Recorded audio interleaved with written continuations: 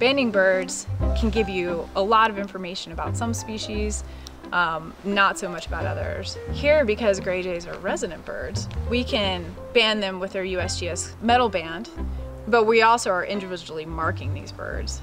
And gray jays are easy to observe, so we can tell individuals. They're also long-lived birds, so we're going to be able to follow these birds for 15 years as individuals. And so we're going to know that yellow over white, red, silver, so YORS, is a female that has had X number of fledglings over her lifespan, and that, you know, potentially her breeding attempts are decreasing or increasing.